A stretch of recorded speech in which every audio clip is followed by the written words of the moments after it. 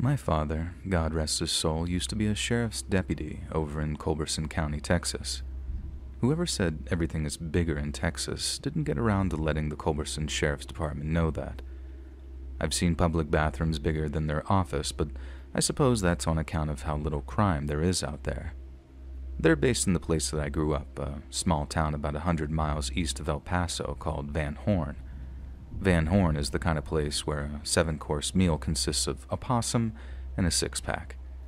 Now, I'm only joking, but really, it's got 2 trailer parks, 1 Wendy's, and a golf course once voted the worst in the country. I still have a little misplaced affection for the place, but it's safe to say that not much happens in Culberson County.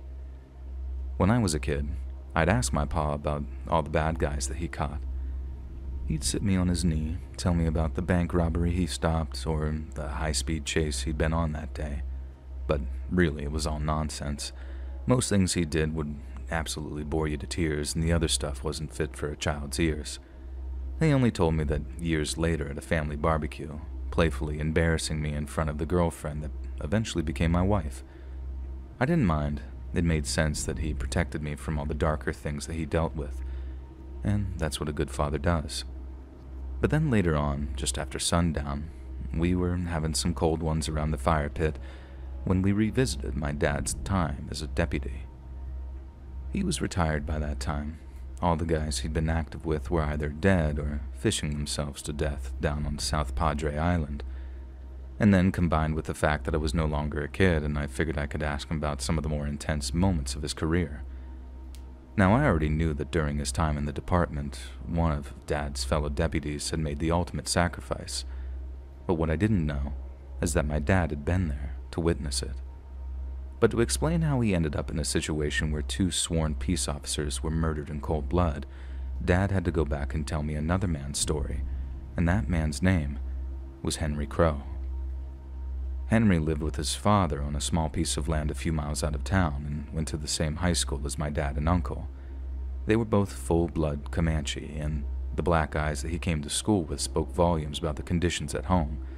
His father, Harlan, did okay as an auto mechanic for a while, but fell apart after the death of Henry's mother. After that, all he did was drink and cause trouble whenever he ventured into town for more liquor.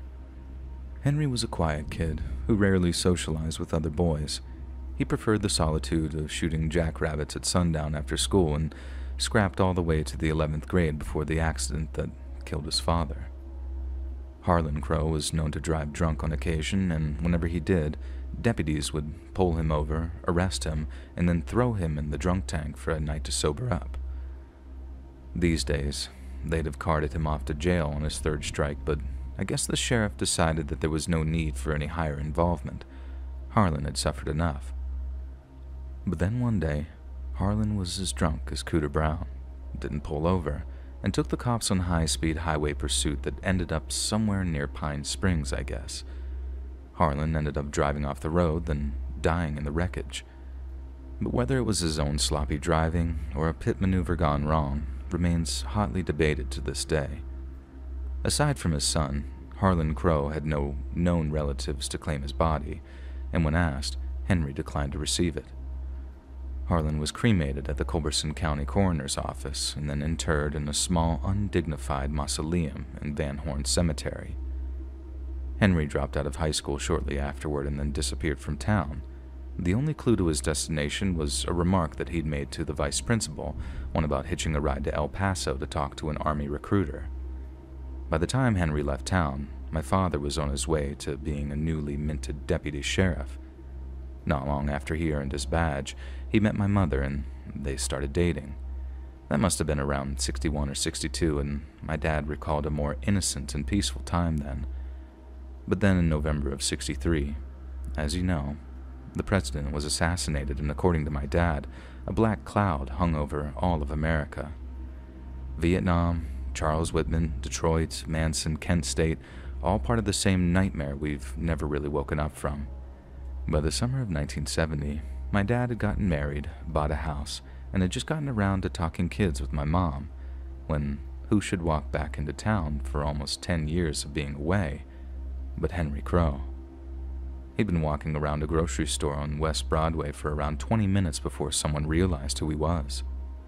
He paid for a bunch of canned food and cash and then walked the 3 miles out of town to the old derelict house that he grew up in.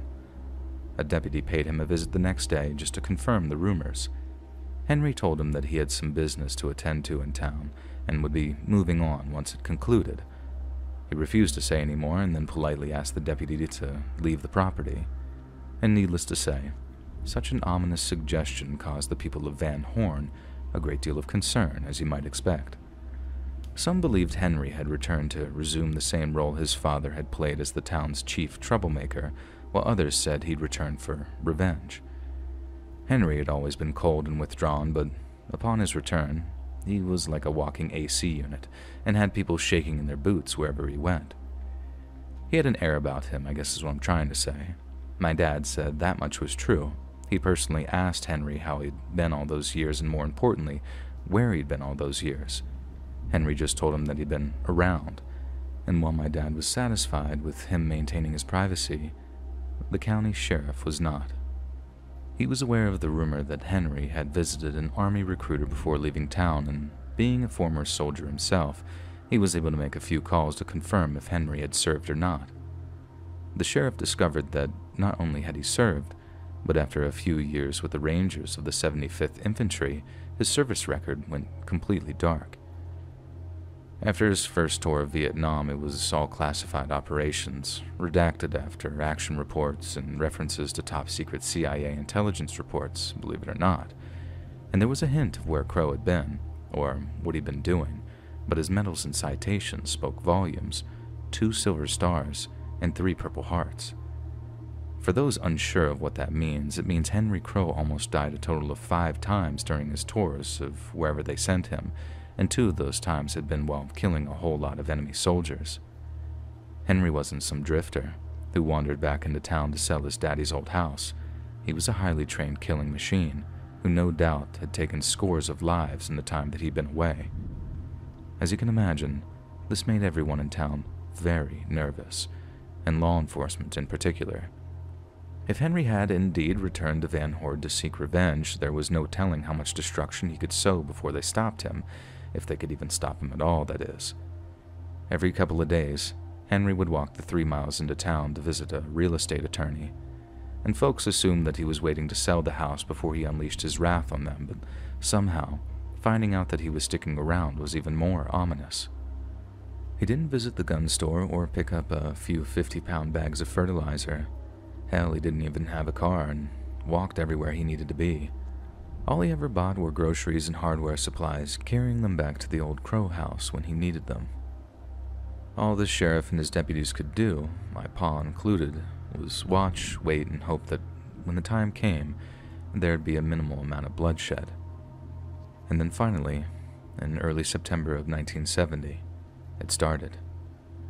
Early one morning, the gravedigger at the Van Horn Cemetery stopped by the sheriff's office to report several acts of vandalism, destruction of property, and grave robbing. In the middle of the night, someone had carved obscenities into a great many of the gravestones. Terrible things, too, wishing inferno on the dead while hailing Satan and all of his minions. On top of that, several recently interred corpses had been exhumed and desecrated. Remains had been fashioned into obscene poses, while some body parts had been removed from the cemetery. But perhaps the most concerning and most damning of all details was the fact that the cemetery's small mausoleum had been raided. The place had been almost completely trashed, with an inch-thick layer of ash and broken ceramics on the cold stone floor. And only one had been stolen, that of Henry's long-dead father, Harlan Crow. When half a dozen deputies paid Henry a visit, he denied any involvement, but although he was never accused, arrested, or charged, the court of public opinion had already passed a verdict. The way the townsfolk saw it, Henry Crow was obviously to blame. He'd gone to reclaim his father's remains and had desecrated the other graves as a sort of appetizer before a dish of ice-cold revenge, in his eyes. They didn't care if the sheriff told them Henry wasn't a suspect, and that all he wanted was to be left alone. To them, it was clear. Henry was out to get them, and if the sheriff and his deputies weren't good for stopping him, then What good were they in the first place?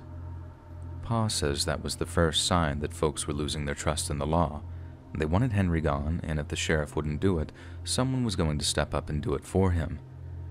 Tensions increased even more after the owner of a local construction company, Holt Williger, confronted Henry on one of his grocery runs. Holt was a contractor whose bills would balloon with all kinds of unexpected expenses before a job was done. Pa said that he was so crooked that you couldn't tell from his tracks if he was coming or going. Henry just ignored him, but angered Holt even more. Henry tried to walk away. Holt raised a fist in anger, but he was all hat and no cattle, as they say, and was lying in the dirt before he could even swing. It wouldn't have been so bad if half the town hadn't been watching, but they were. Holt walked away with nothing but wounded pride, but as my pa told me, those kinds of wounds are fast festering in a man like Holt Williger. Things carried on that way for a while, with tensions increasing by the day, or rather by the night. Someone was sneaking around the residential neighborhoods at night, climbing into their backyards, peering through their windows, someone who looked a lot like Henry Crow. This went on for a few nights, until finally a little girl doesn't return home after playing outside with her friends. The family contacted the sheriff's office, but they also alert their friends and neighbors, and soon half the town were running around like a bunch of one-eyed dogs in a smokehouse. They didn't mean anything bad by it, and they certainly didn't implicate a certain newly returned veteran, but when the news reached Holt Williger and his friends, they decided to take the law into their own hands and use the panic and the chaos to settle their score. They piled into their trucks with their rifles and their shotguns and then gunned it over to the old Crow place to move Henry on for good. But then it just so happened that they were spotted by a patrolling deputy who immediately radioed it into the sheriff, and seconds later, a handful of the deputies were diverted away from the search and sent to apprehend the lynch mob on their way to the Crow place, and my father was one of those deputies. They rolled up behind the lynch mob, cherries and berries flashing, but they couldn't stop until they were right outside the Crow place. The deputies were thinking that they could keep the peace with just a few polite words, but the situation was way beyond reasoning. Between the incidents at the cemetery, the confrontation between Holt and Henry, and now this missing girl, it was like folks had temporarily lost their minds. Instead of throwing down their weapons, the 7 or 8 members of the lynch mob realized that they had 3 deputies completely outgunned, and the way they saw it, how dare these cops prevent them from saving a little girl's life? Henry could have been doing God knows what to her in there, and they needed to find him, and he needed to die. And if a few deputies had to die along the way, their deaths could quite easily be blamed on Henry. Pa said that he saw it in one man's eye before a shot was even fired. The situation was out of control, and he was already backing up behind his patrol car when the first bullets came at them. One deputy was dead before he even hit the dirt. Another was wounded, but managed to return fire. My pa, on the other hand, he thought that he could hear the fat lady singing, as he said. Bullets are hitting all around him, closer and closer with every shot fired, and his buddy is bleeding real bad a few feet away, and if he doesn't go get help soon, he's going to die. Then just when he's considering just surrendering and hoping for the best, he hears a bunch of more shots coming from someplace else, and the lynch mob began to scream. More shots rang out, careful ones this time, not just spraying and praying, and with each shot, one by one, the screams went silent. Pa stayed behind the wheel of his patrol car, terrified that if he stood up, the shooter would get him too. Minutes go by. He hears footsteps, and when he looks up, he sees Henry Crow with an old bolt-action in his hands. He takes one look at Pa, who's too terrified to do anything but stare back at him, and takes a look at the wounded and dead deputies. All he says to Pa is, "You need to get him to a hospital," and then starts on dragging the bodies of the lynch mob back towards his house. Pa knew he was right, so that's what he focused on, and praise be, the wounded deputies survived his injuries. It also turned out the little girl who went missing, she didn't actually go missing at all. Get this, she was hiding in her closet after an argument with her sister over whose turn it was to play Barbie dolls. All she had was hurt feelings, and when all was said and done, she was fine. But who wasn't fine was Holt Williger and his gun-toting buddies, who were all still up at the old Crow place. Some heavily armed state troopers drove over to the place, aiming to arrest Henry on suspicion of murder. Pa said it would have been an open and shut case of self-defense had it come to any court proceedings, but the state of Texas can hardly let a massacre occur without at least looking into it. At least not back then, anyway. But when they got there, Henry was gone. They never did find him either, but what they did find were the mutilated remains of Holt Williger and his buddies. Each had been scalped, beheaded, and their limbs ripped off. Their heads were resting atop their limbless bodies while their arms and legs had been burned in a large fire pit. The troopers fanned out looking for Henry, but a lean dog runs fast, as they say, and a lengthy inquiry concluded that while Henry's actions had been indisputably barbaric, he had every right to defend himself from an armed incursion onto his own land, especially if that armed incursion had involved the death of a deputy sheriff. And as a result, he was never declared wanted, and the brutal deaths of Holt and his buddies were ruled as justifiable homicides, which, as the saying goes, is close enough for government work. As you can rightly figure, me and my brother hung on to every word that came out of our pa's mouth telling that story. We knew that he'd seen some stuff, but we had no idea that he'd been involved in something so god-awful as that. I can understand why he hadn't told us anything like that growing up either. I know I wouldn't have been equipped to deal with it, and knowing my pa was in that kind of danger on a daily basis, I don't think that I'd ever have slept again. I sometimes wonder about Henry Crow and how the end of his story went. I hope he found a measure of peace in this world, but I bet the farm that he spent his final days far away from any other person.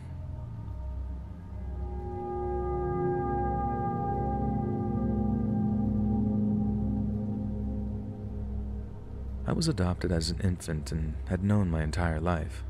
When I turned 21, curiosity got the best of me and I decided to search for my biological parents. I went to the adoption agency and they contacted my mother on my behalf. I soon received a letter from her inviting me to visit her in my neighboring state. My adoptive parents explained the reasons behind my adoption and the limited information they had. I had a few older half-brothers and a sister, and my biological father had disappeared, leaving them in a bad financial situation. My biological mother confirmed this in her letter, and we had made plans to fly out for a visit. I arrived and we had dinner where I met my biological mother, her now husband, two of my brothers, and my sister, along with a few nieces and nephews. My biological mother explained that the third brother was unsure about meeting and probably would not be coming. We talked about our lives and got to know each other as the night went on. Eventually, everyone went home and I went to sleep for the night. The next morning, I went downstairs and my sister and biological mother were finishing up some breakfast in the kitchen. We sat down to eat and planned for the day. We were interrupted by the front door slamming and we turned to look. "Sam, you came," biological mom said with a smile. He looked at me and rubbed his face. "There's just a lot of emotion about this," he said as he slunk into the living room and turned on the computer. We continued our breakfast and my brother sat glued to the computer for the rest of the morning, ignoring me except for the occasional glare. We went out and enjoyed ourselves for the rest of the day, and I took my flight home the next day as planned. I continued to talk on the phone or through Facebook with them over the next couple of years. My sister eventually moved to the same state but seemed uninterested in meeting up. She mentioned that my younger brother, Sam, had some issues. I soon found out that he was in my state now as well and was homeless. I offered him the spare room in the apartment my then boyfriend and I lived in, and he accepted. We spoke a bit and it seemed like we were starting to get along. My boyfriend helped him to find a job at his company and things were going really well for a while. We didn't ask for any money for rent and I made meals for all of us.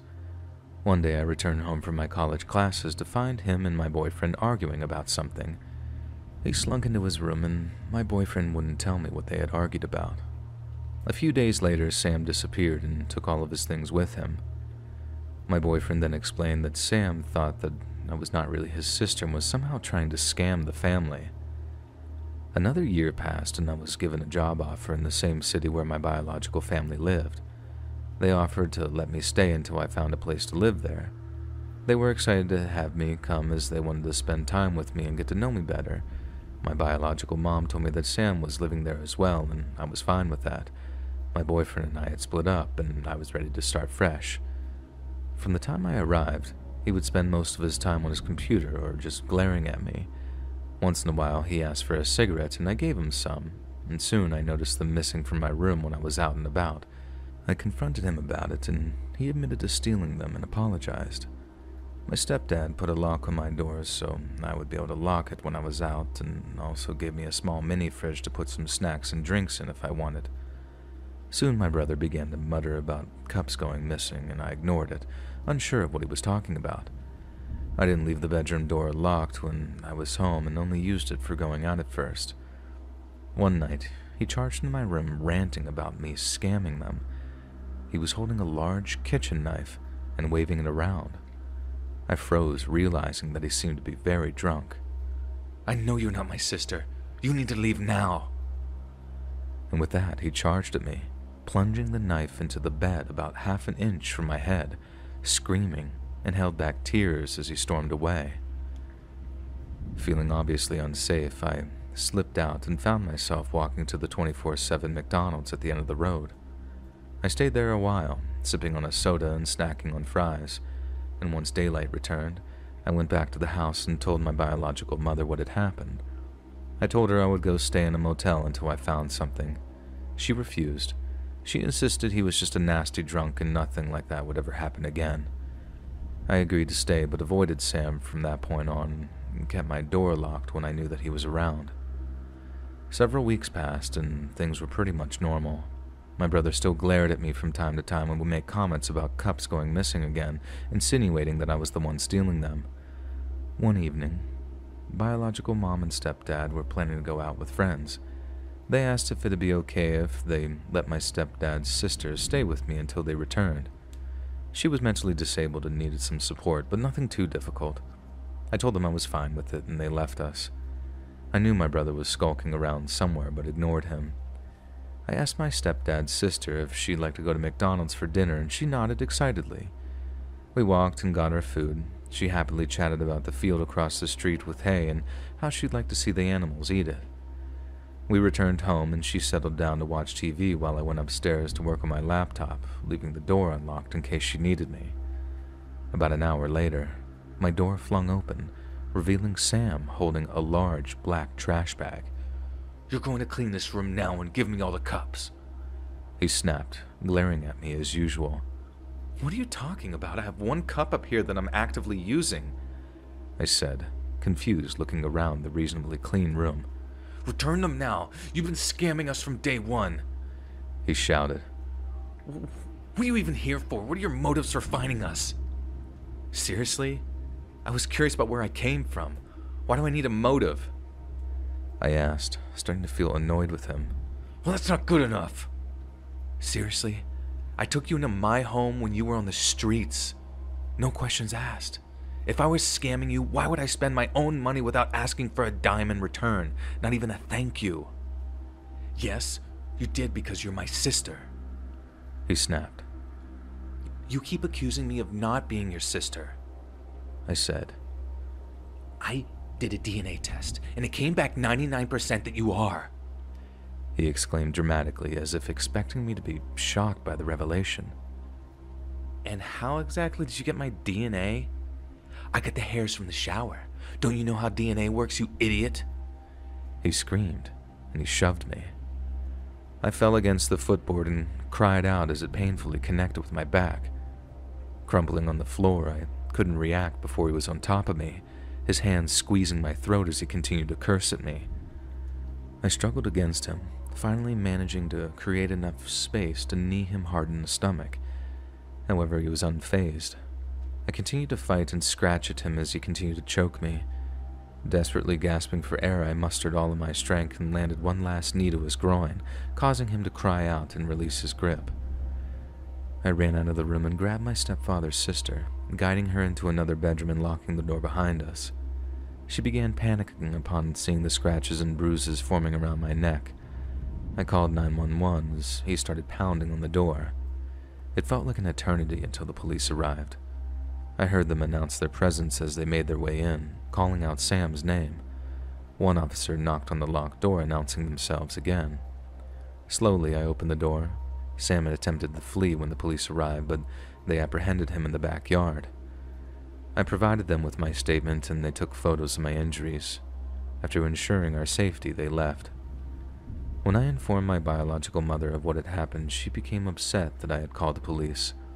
Although she apologized later, I decided it was just best to leave.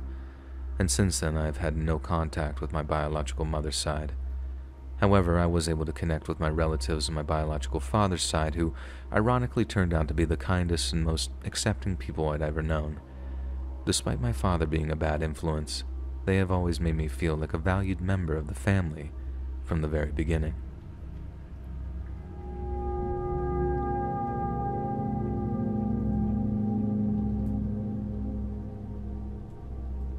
So let me tell you about the incident that made me want to get sober. So it was 1999, and I had just dropped out of college. I was living with an old high school buddy of mine in this Fresno trailer. A big part of the reason that I dropped out, and a big reason he never made it to college in the first place, was that we were both dedicated psychonauts, quote-unquote. We were adventurers, committed to the exploration not of outer space, but inner space.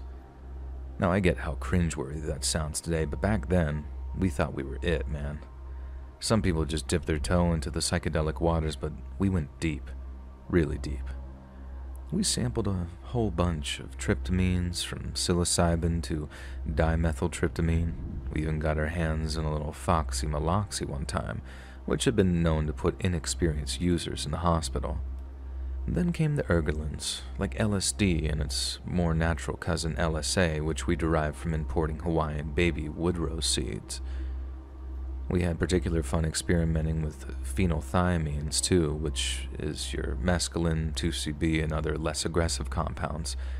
But our holy grail, the thing we always wanted to get our hands on, is a compound known as dragonfly. It might sound like something from a novel, but I can assure you that there really is a hallucinogenic drug called dragonfly. You might have to look it up to get a proper description of it, but just to summarize, it's a chemical compound that was first synthesized in 1998, just a year before me and my buddy Aaron got our hands on some. It might have a scary-sounding name, but dragonfly is called so because its chemical structure resembles a dragonfly, or at least the tripping chemist who invented it thought so. And so here we are. Anyway, dragonfly is only about 30% as strong as LSD, but you're steadily tripping for a couple of days at a time. You're tripping when you dream. You trip when you wake up.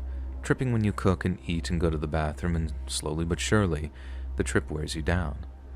To put it simply, when you ingest a chemical compound like LSD or dragonfly, your body works overtime to try and cycle it out of your system. It's this new icky thing, so better safe than sorry, your body might think, but with dragonfly, the slow release forces your body to be like, okay, this isn't going to kill me, and there's too much to get rid of, so I just better conserve energy and just stop fighting it. And that's when things get weird, especially around the 48-hour mark. To prep for our multi-day trip, we hit up the local Walmart with the money that we had left over and picked up a whole load of essentials. We had a whole bunch of food, bottled waters, some feel-good kids movies just in case the trip started to go bad at any time. We also decided to set up a shop in Aaron's aunt's trailer, which was safely sequestered from the rest of civilized society. We didn't want anyone catching on to the fact of what we were doing, as that always brought bad vibes, and what brought even worse vibes was having to talk to the cops while tripping, so we had to be almost totally alone and unbothered during the whole thing. The trailer was perfect for that. Isolated, but not too isolated. We'd have the woods to explore, a babbling brook nearby, and it was perfect for that purpose. And when the time came to drive out there with our trunk full of supplies, I was the most excited I'd ever been to trip. Excited, but also a little apprehensive, you know? Unlike a lot of other hallucinogens, dragonfly has a relatively high toxicity, and by the time we took it, it had already killed someone over in Europe after they mistook it for something else, I guess. Overdoses were shown to cause tissue necrosis in the arms and legs, meaning your limbs rot and have to be amputated to save your life. Other overdoses had people almost choking on their own vomit or having near-fatal seizures, and it should be noted that vomit was bright red with blood. I read one account years after I tried it that said a bad dragonfly trip was like being dragged to hell and back again, many times. It's the most evil thing I've ever tried, and it lasted an eternity. At this point, you might be asking yourself, why the hell would anyone want to risk losing their mind or even your life just to feel something so arguably terrifying? Well, it's because we were very confident that we could keep our dosages correct and not do anything too stupid. We were experienced psychonauts by that time, so the idea of overdosing or jumping off a building was totally out of the realms of possibility. In fact, just in case it isn't obvious, this story isn't about us suffering any of those negative OD-related side effects. So sorry to disappoint you if you're hoping to hear about us dying. Instead, this story is about something else which happened during our trip, and this is the thing that made me want to get sober, completely straight-edge kind of sober too. So, like I'd already talked about, Dragonfly doesn't quite hit you as hard as LSD, not at first anyway, so we spent our first day kind of mellow, smoking a little grass, and otherwise keeping it chill. We dosed around 5 p.m., went to bed at around 5 in the morning, and pretty much did the same thing the whole next day. But that day is when the effects really started to take hold. There'd be times when I'd be cruising alone, steady tripping, but nothing major, and then boom, everything started to feel a little more fluid, and I kind of felt like I was walking in mud, if that makes sense. The feeling would stay for maybe 30 minutes at a time, then I'd start to level off again. Other than that, it was another day of snacking, giggling, and generally trying to stay in a happy, positive place. I didn't remember any of my dreams from the first night, but the second night, wow, they were on another level. It was pure lucid dreaming, but the scope and scale of everything was just phenomenal. Gargantuan, vine-infested red rock structures inhabited by these huge behemoths. I wrote all my dreams down when I woke up, and up until that point, I think it was one of the best trips I'd ever experienced. I mean, I can get why people freak out after tripping steadily for so long, because waking up was like the dream hadn't actually ended. I was just in a different place and time. A less experienced psychonaut might have really wanted to tap out at that point, but for me, it was the kind of trip I'd been looking for. They say the longer you meditate for, the more you feel the benefits, and I feel the same way about tripping. So yeah, on the second day, I woke up and wrote down my dreams, had a little breakfast, took a shower, and I'm still enjoying the whole thing. Aaron, on the other hand, his dreams were considerably harsher than mine, and he was worried about his trip taking a bad turn. Now with that in mind, we stuck to those feel-good kids movies, broke into our snack stash, and tried to avoid any negative vibes. But no matter how hard we tried, Aaron just couldn't get out of his funk. And fearing that a bad trip might last for literally days, he pulled the equivalent of smashing the emergency glass and went off into the trailer's bedroom to chill in the dark with some music. I didn't mind being alone. I was still enjoying myself, but after a few hours of my own gorging on candy and sodas, I went on a major sugar crash and decided to just take a nap. And that is where the trip got pretty intense. I was having the wildest dreams. Stuff that centered around interacting with beings from another dimension.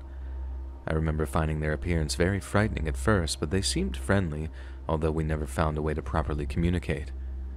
They used a very intricate language, and all their frames of reference were different to mine, so it was friendly but just tough. I don't know how long I napped for, but when I woke up, it was dark outside, and I had that freaky dream-to-reality transition again. I understand that I was no longer dreaming, so I wasn't expecting to see anything hallucinatory. But when I walked into the trailer's, main living space, something was sitting on the couch.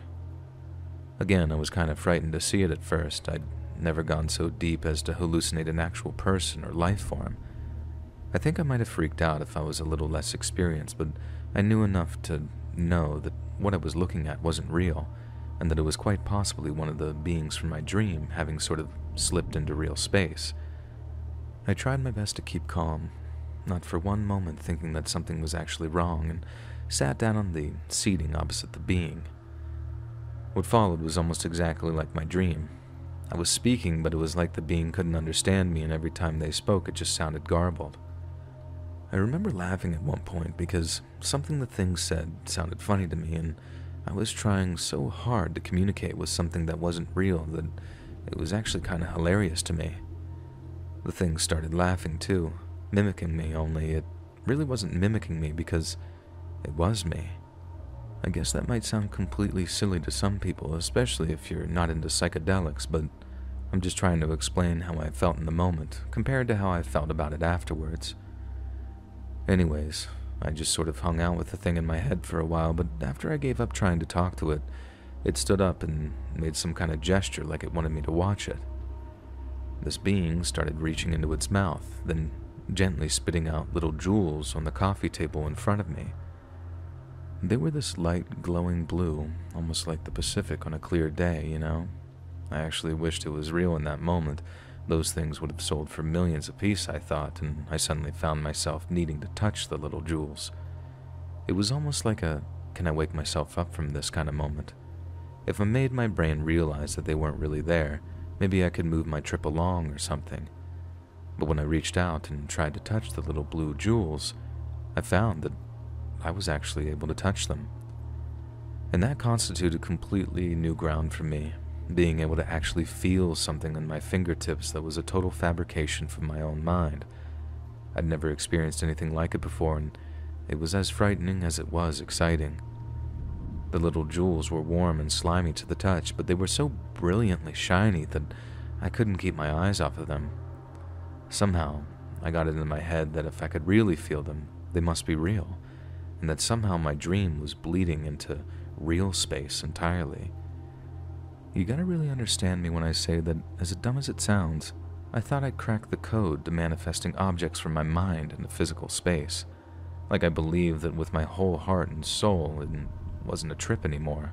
I was a modern-day psychedelic alchemist, and I'd made a scientific breakthrough so immeasurably valuable that I was going to be richer than my wildest dreams.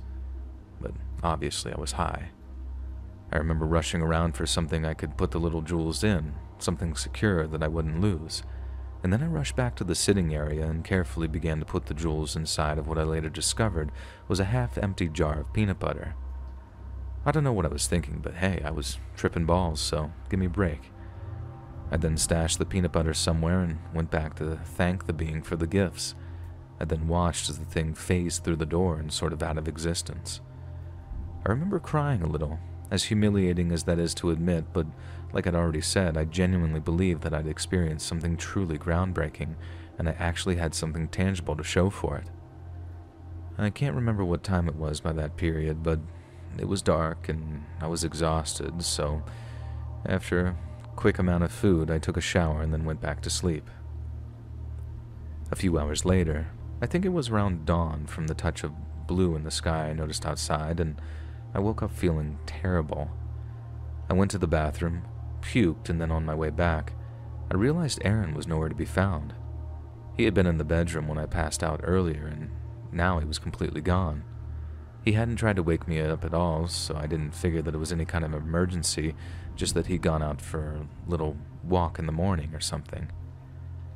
Even if he had, I was in no state to go find him, so I stumbled back to bed with a glass of water and went back to sleep.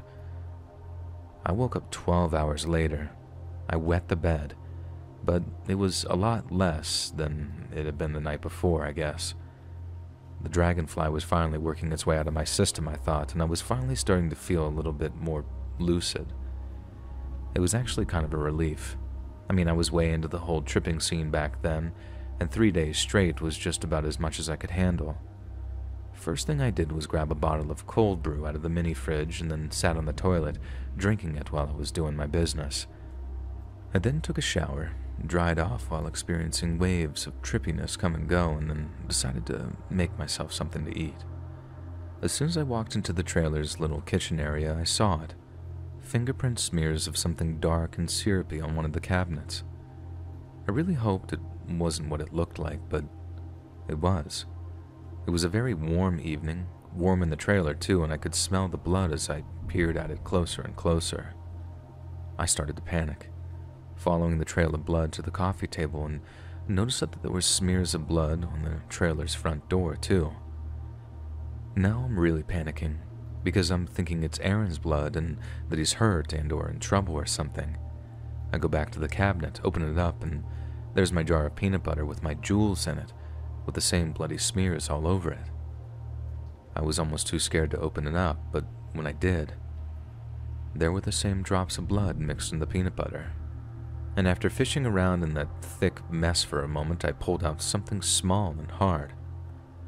I wiped off a little of the peanut butter, enough to know that it wasn't some fourth-dimensional gemstone as I thought it was, but I still couldn't quite tell what it was. It was only when I washed it off in the sink that I realized what it was. It was a human tooth. Like I might have mentioned, my first thought was that Aaron was hurt, so I did like 2 or 3 laps around the trailer, calling out to him, but he was nowhere to be found. This was before your average bum like us could afford a cell phone or anything like that, and we'd deliberately chosen the trailer because there wasn't access to a phone inside of it. There were payphones near the trailer park's little office thing, but none inside Aaron's aunt's trailer, and that meant that I had to stay there, freaking out, not knowing what the hell to do, for God knows how long before he finally returned, safe and sound. It turns out that he'd gone off to buy some medical supplies, the one thing we hadn't thought of because he thought it was me who had pulled my own teeth out after my trip took a bad turn. He didn't have the money for a dentist, but he did have the money for a few bandages, and he pushed through the peak of his trip in a total panic in order to get me some help. I don't know how he didn't get picked up by the cops, but he was incredibly relieved to find out I was okay, and the feeling was mutual. But the question was still there. If they weren't any of our teeth that I'd stuffed into that peanut butter, who do they belong to? You can call me slow if you want, and it is what it is, I guess, but I only really put it together in that moment. The being that I'd seen, the one I'd assumed that phased out of my dream, that had actually been a real person. I couldn't communicate with them because I was tripping balls, and neither could I understand them for some reason. I don't know if they were asking for help, if they were something wrong with them, or how in God's name they ended up taking their own teeth out. I don't even know if the actual extraction happened in front of me, but I know it must have been fresh because Jesus Christ, there was a lot of blood around the trailer. There was no way that we were going to go to the cops either. Both of us had a history with them, so we weren't about to go inserting ourselves into whatever kind of bad juju went down that night. We just cleaned up the trailer as best we could, caught a ride back into the city, and then tried our best to just forget about the whole thing. We were actually due to stay another night, and there's no way that we should have been driving in that state that we were in, but there's also no way that we were about to stay another night in that place. I mean, would you? Like I said, the whole incident played on my mind so much that it became a sort of catalyst to my sobriety. I still think about it a lot too, as you can probably tell, which is ironic, I guess, because I don't ever want to know what really happened that night. And if I really did have someone rip their own teeth out in front of me, for whatever reason, I'm glad that I was so out of it that I didn't realize what was going on.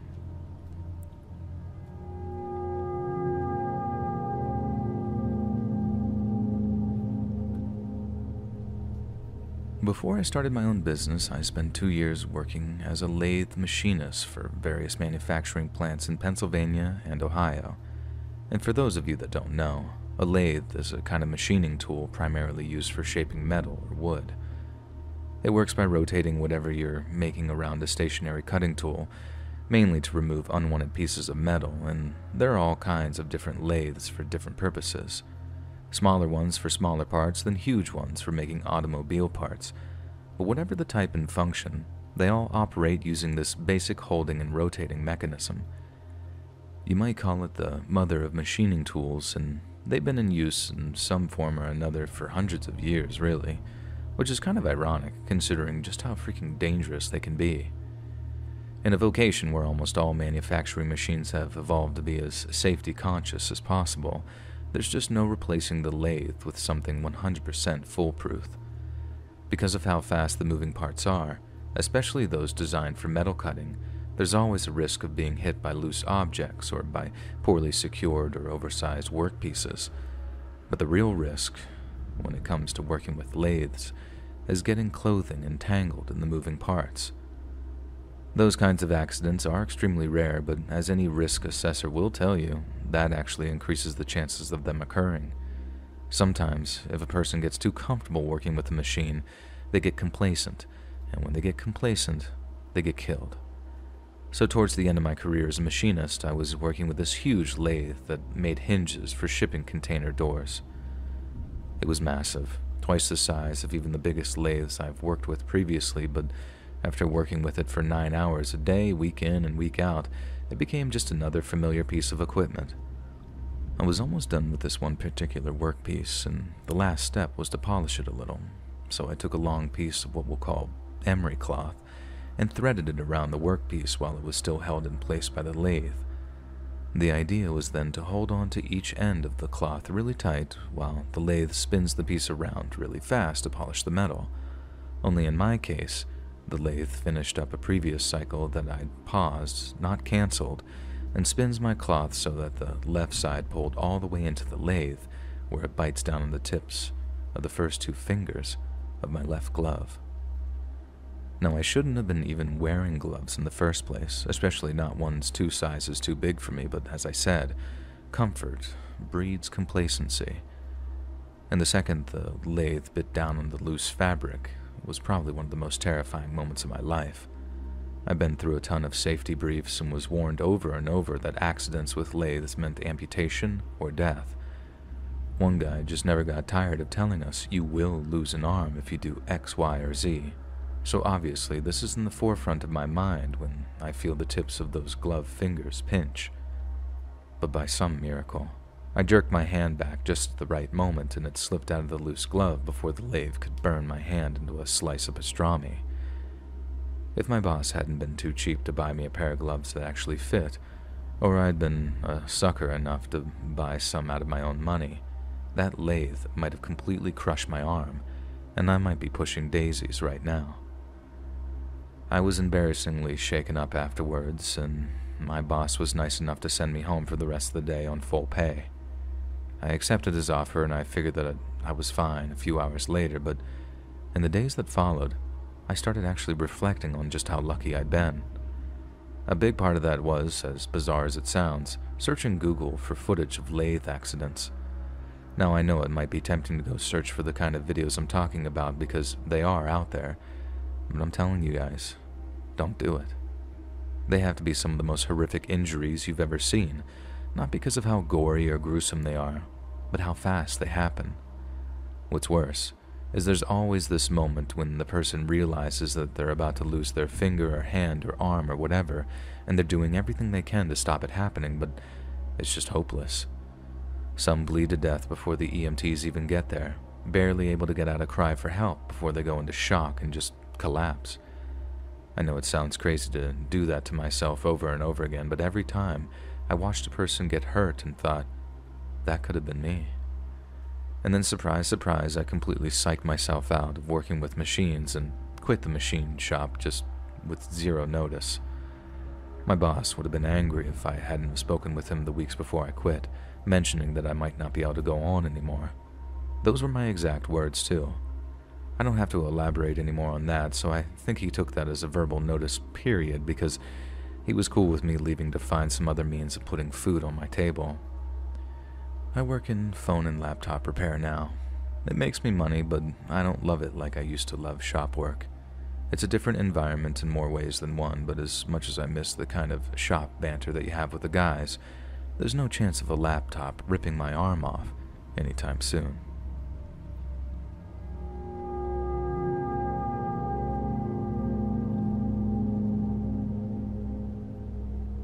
My great-uncle recently passed away, so I thought I'd share a story that he told me a couple of years before he died. He had a stroke towards the end of 2021, so we knew that we only had a little amount of time with him left, so me and my sister made an effort to visit him as much as possible over his last 18 months or so. We brought him his favorite foods, brought close and distant relatives to his home and back, and talking to him at length about all kinds of different topics. He wanted to know what we were in life, where we were headed, and what our goals and ambitions were now that we were fully grown adults. But there was also plenty of chit-chat about him too, especially the chapters of his life we weren't familiar with. And one of those chapters involved something so terrifying that I don't think our generation can even imagine it. The May Blitz of 1940. Our granddad on our mom's side had died when we were still young, so we had to get all of this info from Uncle Freddie. We knew our hometown had been bombed during World War II, but we had no idea how badly. So as he began to talk about what it was like to live through, our jaws just hit the floor. Uncle Freddy said it started when he was about 9, during the late summer of 1940, when the first German warplanes were spotted in the skies over Liverpool. His only real memory of the first few air raids were hearing the sirens and then rushing to the local air raid shelter to take cover. But after a while, his mom stopped taking him to the air raid shelter and made him and his brother, our granddad, take shelter under the kitchen table. We obviously want to know why she decided against an actual bomb shelter in favor of a piece of wood, and Uncle Freddy told us that it was because one bomb shelter, not too far away, had received a direct hit, killing almost 150 people, but not all at once. Those who weren't killed by the explosion were basically buried alive, and after that some people preferred their chances in their own homes. Then there was the time around Christmas when he and his brother got caught out of their neighborhood when the air raid siren started. Sometimes the siren would go off and it was just a false alarm, but that time it wasn't, and he saw something I'm glad I'll never have to see. There were literally hundreds of planes in the distant skies, and my great-uncle and granddad could hear the deafening roar of their engines as they approached. It had to be about 4:40 to 5 p.m. too, because Uncle Freddy said the skies were still light enough to see all the planes approaching, but dark enough to see all the anti-aircraft fire shooting up into the air. I honestly can't even imagine how terrifying that must have been, and to think that they were still just kids when it happened, it blows my mind. But then the bombing itself isn't the story I want to share with you today. The Blitz just provides the backdrop for one of the more shocking stories that Uncle Freddy told us. As you can probably imagine, life went from relatively normal to post-apocalyptic, and it did so almost overnight. Then imagine varying degrees of bombing, night after night for like 6 months straight. At one point, the city's prison was bombed, killing some prisoners while others escaped. Most of the city's police force was off fighting the war and had to be reinforced with volunteers known as air raid wardens. They were well-meaning but definitely unsuited to fight crime, so as a result, crime went through the roof. We like to think that people banded together during those times, the spirit of the Blitz and all that, but according to Uncle Freddy, that didn't extend to everyone. Others took advantage of the lack of law in order to steal from each other, run ration card scams, all sorts of dodgy stuff that made life even harder for those around them. But then there was the other kind of criminal, not the gangster kind, but the monster kind. Uncle Freddy told us the story of one family and the nightmare they endured during one particular bad air raid. Like most other families, the man of the house was off helping with the war effort, leaving his poor wife alone with their 4 children. One night in December of 1940, the family heard the familiar sound of the air raid siren, but also the sounds of bombs exploding in the distance. Knowing that it wasn't a false alarm, the woman rushed to gather up her 4 children, then ran to the local air raid shelter to take cover. When they arrived, they piled in with everyone else, then listened to the bombs fall around them while they prayed for safety. However, at some point, the woman noticed that one of her children, a little girl named Elsie, was missing. She searched the cramped air raid shelter, calling out to little Elsie, but she couldn't find her anywhere. Uncle Freddy told us that people in the air raid shelter had to grab onto Elsie's mother to stop her from running outside to look for her, knowing that doing so would mean certain death. The air raid lasted all night, but once the all-clear was sounded, there was no rest for some. Elsie's mother went off looking for her, joined by many of her friends and neighbors, and later that day, they found her. Elsie's body was found in the rubble of a bombed-out house, and although she had injuries consistent with rubble falling on her, that wasn't what killed her.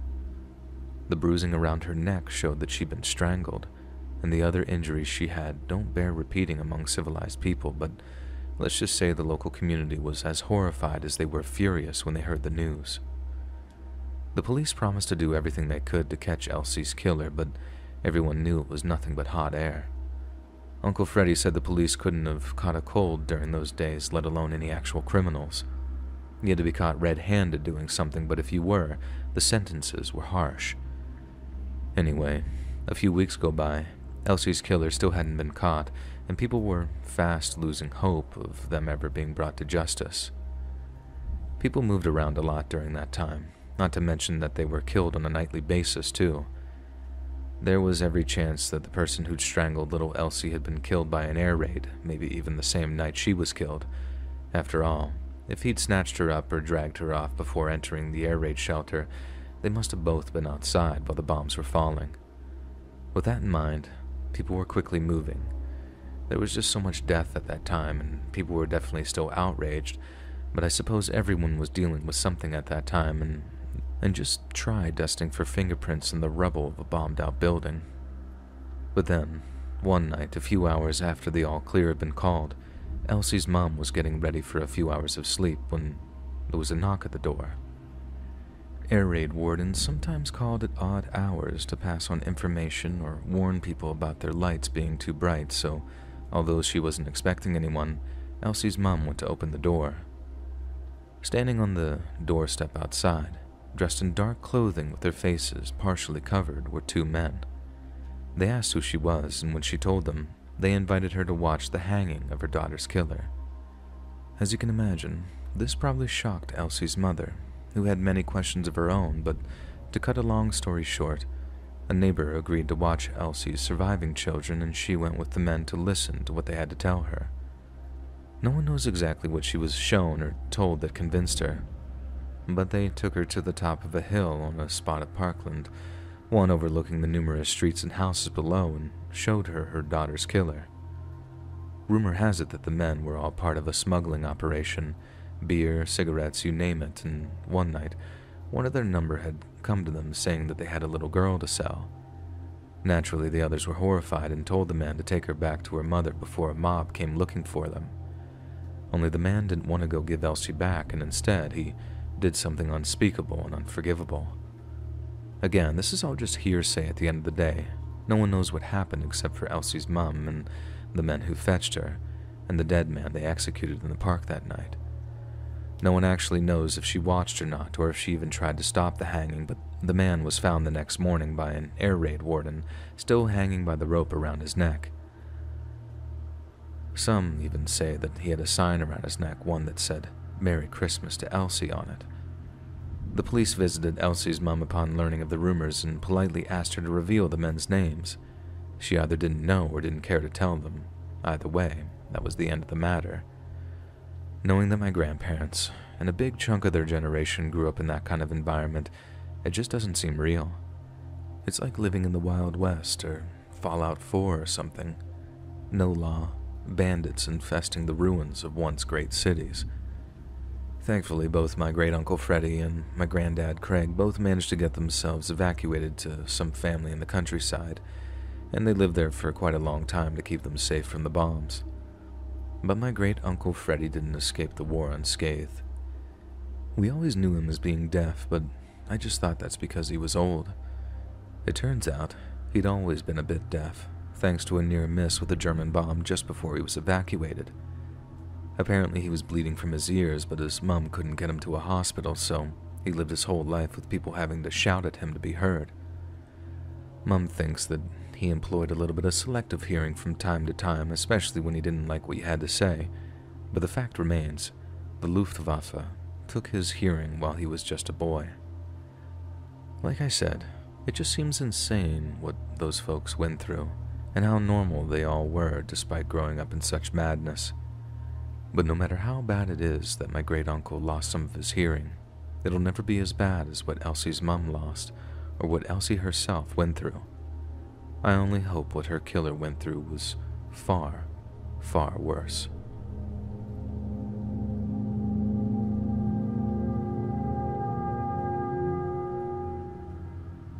During my late 20s and early 30s, I had a job as a motor vehicle collision analyst, and just like the name you might imagine, it's our job to visit the site of fatal vehicle collisions, but the specifics of the job involve assessing the cause of the collision in order to provide the policy and judiciary with expert testimony.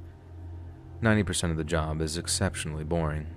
You pore over stats and figures, fill out piles of paperwork, and are just generally glued to a computer screen. But then for the other 10%, you see some of the most horrifying, nightmare-inducing fatalities imaginable. In the 4 years of doing the job, I quite easily saw over 100 freshly dead bodies. Occasionally a body would end up outside of a vehicle and would be gone by the time I arrived. But the nature of car accidents means that a lot of the time, bodies must be cut out of the wreckage, and that can take a long time. I've seen all sorts: decapitation, catastrophic head trauma, impalement, dismemberment, crushes, and burns. I know it's cliché, but it really is true what they say about getting used to it. We were offered all kinds of mental health days and extended leave to help cope with it, but honestly, there's only a handful of bodies that really haunt me, so to speak. And this is the story of one of them. It was late October, and I got a call about a fatal single-vehicle incident just off the I-77. The driver had been turning through a shallow S-curve, but her approach had been way too fast. As a result, she failed to properly negotiate the first turn, which is where her vehicle enters a state of what we called critical velocity. And this has a fancy physics-based definition, but in layman terms, it's basically when a vehicle is traveling so fast that the driver just no longer has any control. You reach critical velocity, you're going to crash, period. Anyway, the wheels buckle on the passenger side and she rolls over several times at very high speeds.